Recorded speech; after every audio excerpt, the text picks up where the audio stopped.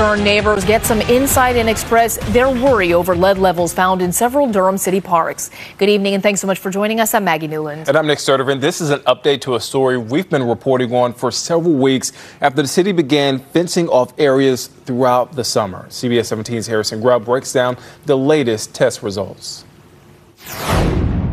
Areas of several Durham parks now fenced off because of concerning lead levels. It's very, very important that we get as much focus as we can on the specificity and nature of what we're dealing with here.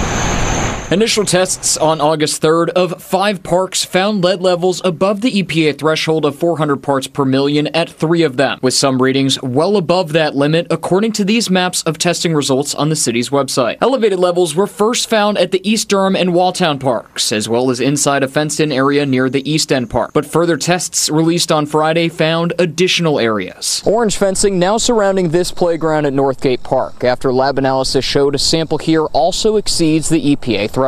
All 5 parks that have been tested have had at least one sample above the EPA's limit. Impacted areas like the playground at Northgate are fenced off while the rest of the park remains open. With concern mounting from members of the community, city officials held a virtual meeting with stakeholders Sunday afternoon. It was a conversation, and we got to deal directly with the voices and concerns of someone in a very, very unfiltered fashion. Deputy City Manager Keith Chadwell says the meeting was a productive one as city leaders work to figure out the next steps. A soil analysis is expected in the coming days, which should give the city a better idea of how to combat the issue. We're going to have conversations about the best way to remediate the exact nature of what we found. Leaders hope to continue having meetings with the community throughout this process, especially once the results of the analysis are complete. In Durham, Harrison Grubb, CBS 17 News.